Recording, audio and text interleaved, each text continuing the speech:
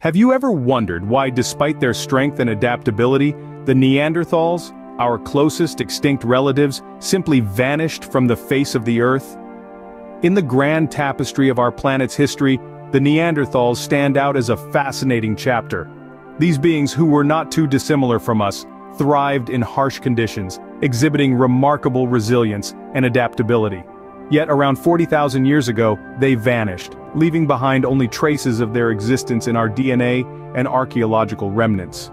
This abrupt disappearance of the Neanderthals has intrigued scientists and historians alike. Numerous theories have been proposed, attempting to explain this sudden extinction. Some suggest a changing climate, others point to competition with Homo sapiens, while a few even theorize the spread of disease.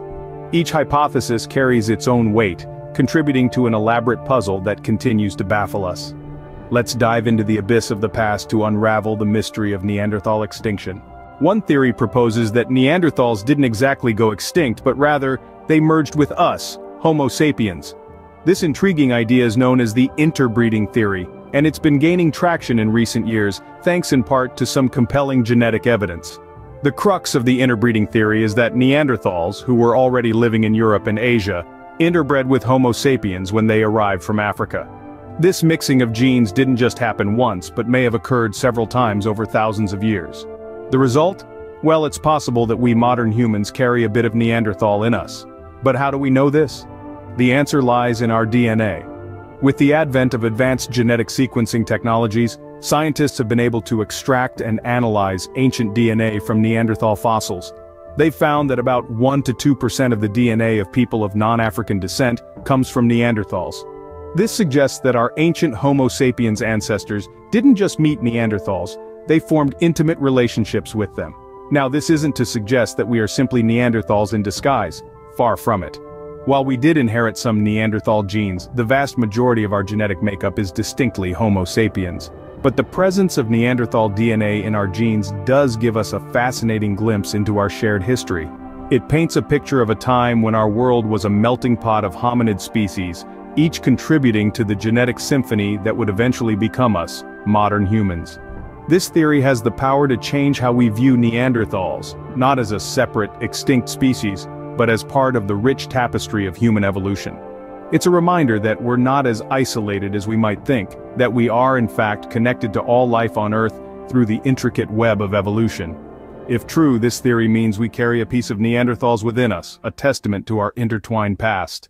Another theory points to a more formidable adversary that Neanderthals might have faced: Mother Nature herself. Climate change is not a recent phenomenon. It has been a part of Earth's history for millions of years. Neanderthals, who thrived in the chill of the Ice Age, found themselves at odds with a rapidly warming world. The theory suggests that these drastic shifts in weather patterns could have led to their demise.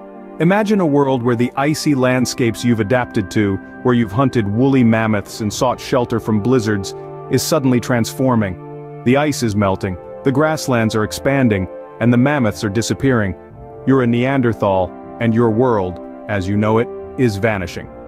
This period of warming, known as the last interglacial, saw temperatures rising swiftly over a span of a few thousand years. The rapid climate change would have put immense pressure on the Neanderthals.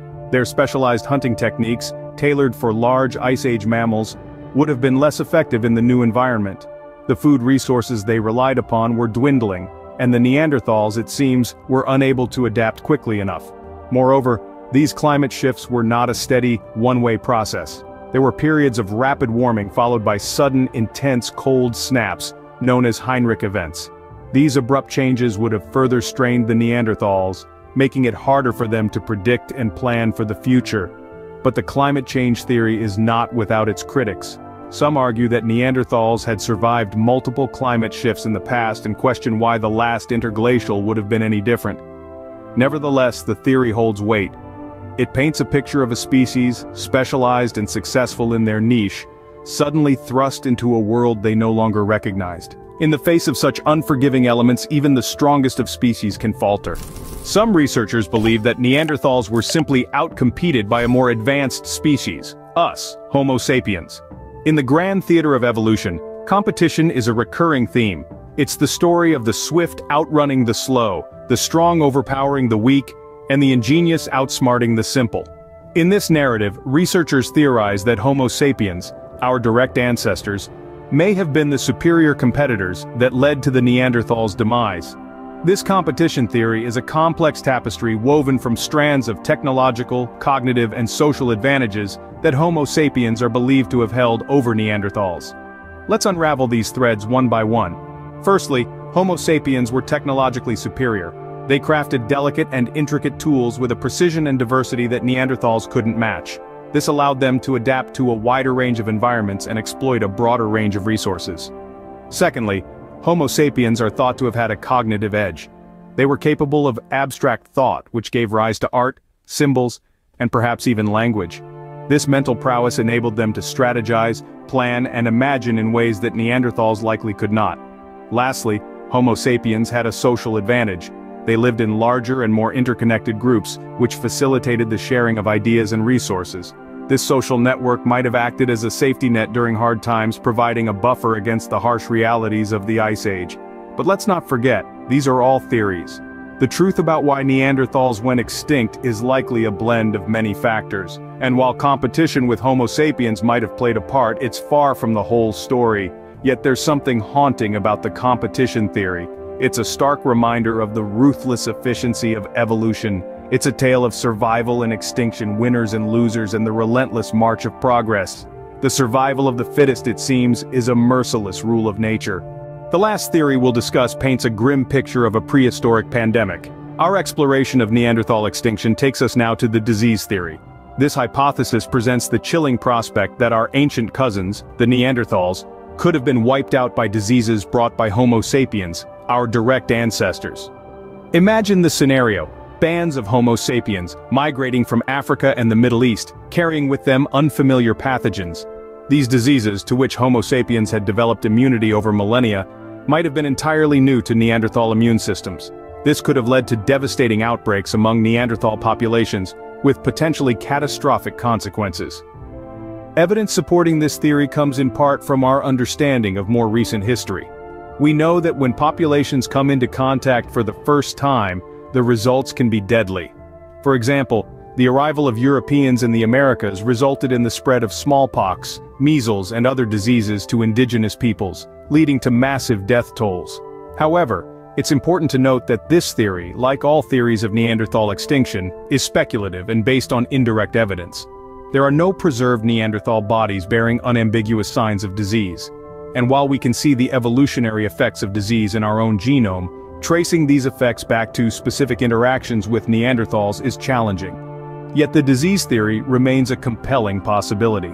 It speaks to the often overlooked power of invisible enemies and the vulnerability of populations encountering new pathogens for the first time. It reminds us that survival is not just about strength or intelligence, but also about resilience in the face of disease.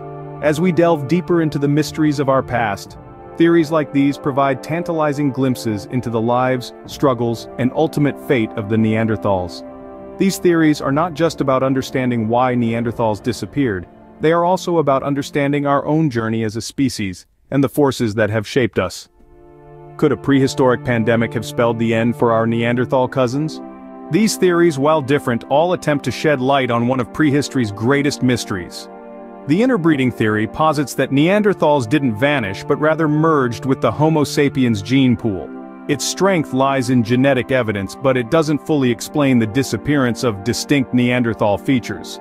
The climate change theory suggests drastic environmental shifts might have been too harsh for Neanderthals.